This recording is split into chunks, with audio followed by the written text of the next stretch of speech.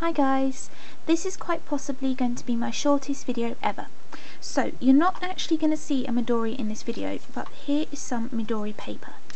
Now I have been wanting to turn one of my Midoris into like a journal type of thing, and I've seen a lot of pictures and videos of people using a Midori journal as more of a decorative thing rather than just something they write in, but something they decorate with art techniques, kind of like art journal, mixed media type of thing as well. And one of the pieces of, the art supplies that they use are Tim Holtz Distress Stains, and they're like a little bottle with a dabber top, with the Distress ink. But I think it might be, well, obviously it's liquid, but it might be a bit more of an intense colour than you get in one of these Distress ink pads, which you use either for stamping, although I don't like using it for stamping, or you use with one of these to distress paper. I have got quite a few of these. I've got maybe 18 colours, and I love them. It's very difficult to distress a page in a bound book. It is much easier to distress loose leaf pages, so using these in a bound Midori book isn't really an option for me. I wanted to get the effect of one of those distress stain dabbers that I see in those videos, like Sarah Jean and Courtney, but I didn't want to have to buy all of the colours that I wanted from the new set of ink, the Distress ink stains, because I do have quite a few. I didn't want to have to buy basically the same colours that I've already got again, in a different form in a little bottle, because they're relatively expensive, especially if you want quite a few.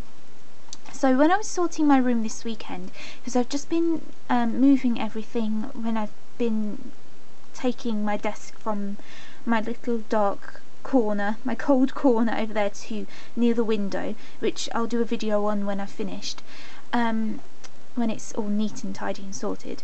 I've been sorting as I go, and I found these two watercolour paint palettes in a box. So I got them out and I decided to test them. The reason why I wanted to test them was they could possibly produce the same effect that an ink stain from the Distress ink dabber bottles would produce on paper, but also because I was watching a video where a girl said that she used a cheap ink, I keep saying ink, I mean watercolour paint, a cheap watercolour paint palette on her pages, because it will be kind of drier and less likely to make the page buckle as using a more sort of high quality one. I don't know how true that is, because I haven't actually tested this on my Midori paper, but I didn't really want to use my proper half pans on paper just as a wash, because these are relatively expensive and I'd be using quite a lot of it just for a wash, and I'd rather use this to actually produce artwork. Although I'm definitely not skilled in watercolour painting or any type of painting, I'm not very good at traditional art, but if I'm going to practice, I would like to use these as more of a kind of painting landscapes or something like that, rather than just producing a wash in the background of my journaling pages.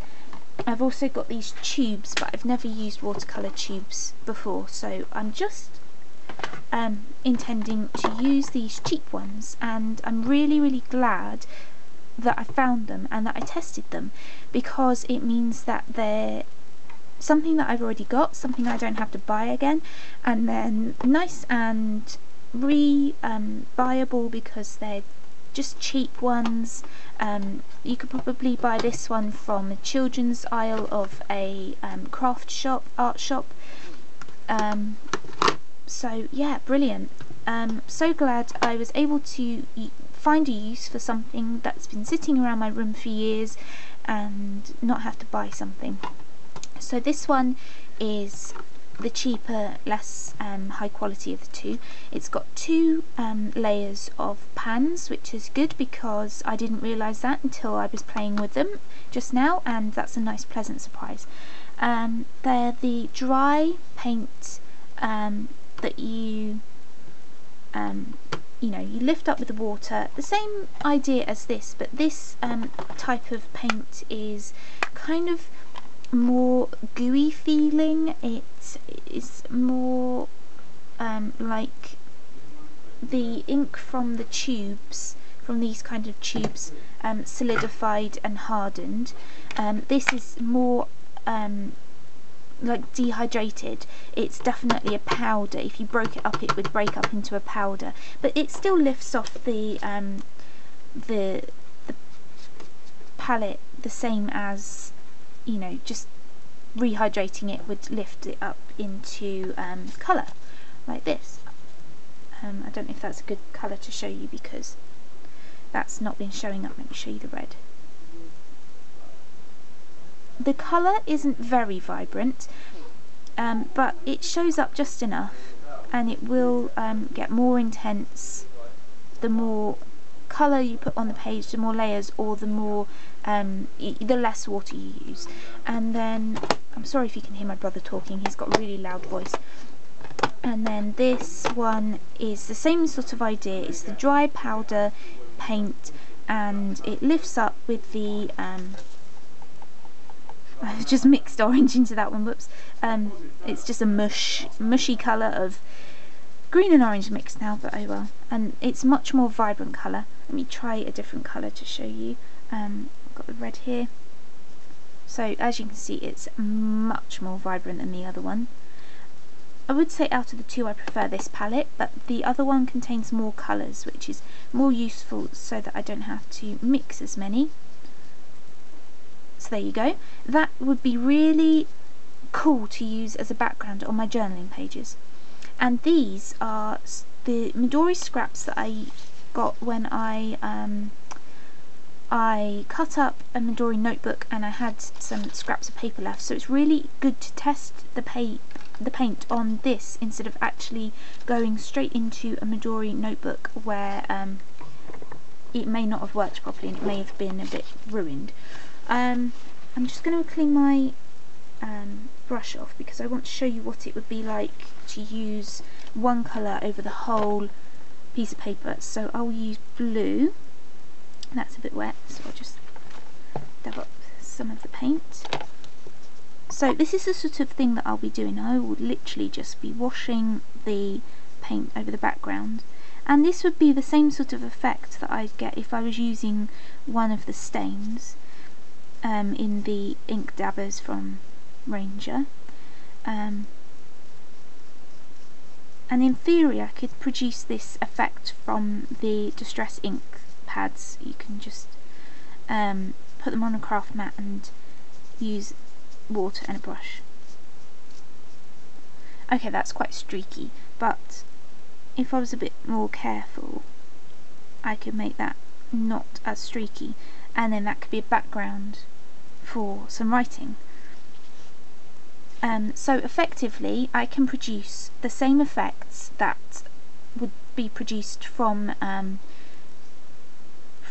buying the ink stains, but I've done it from something that has been sitting around my room for years, and I don't want to have to pay any more money to get the same effect, which is brilliant. So I'm just going to use this colour and show you what happens with that one, and then another colour. That's not very vibrant, that orange. There you go. And then I can write over the top of that, or I could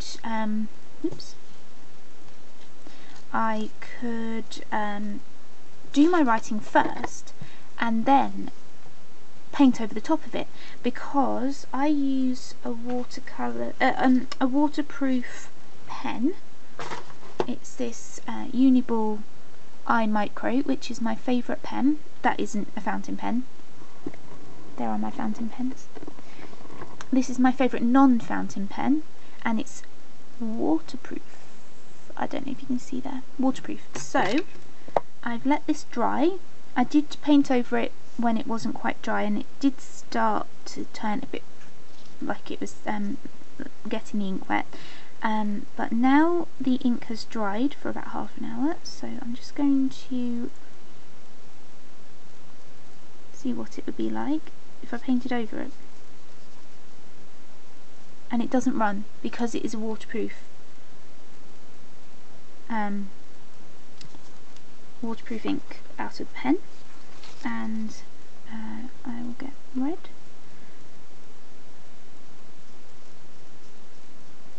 So that means that I can decorate over my journaling entries however I like, using something that I haven't paid for since I bought it about 10 years ago. And it was really cheap when I bought it because it's a children's palette. So you don't need expensive equipment, you don't need to spend much money. You can just use something you've had for a while, something you can steal off your kids if they're not using it, or borrow. You can always give it back and I'm sure they won't notice you've been using it. Or just something that is really cheap and you don't have to keep on spending a lot of money to decorate anything in your books. So there you go. Thank you for watching, and because I didn't show you any of my Midoris actually in the video, let me just show you them sitting in their new home on the shelf. It's quite dark, but there you go. There's my original first Midori, my second Midori, purple DIY Dory, plum Ray Dory, tan Ray Dory, Egypt Dory from Ray, and my A5 DIY Dory. And I've got somewhere else my Monique Dory, Faye Dory, and probably another one. I've got my little field note size one as well that I used for the July challenge. So I will be turning one of them into my journal soon. So thank you for watching.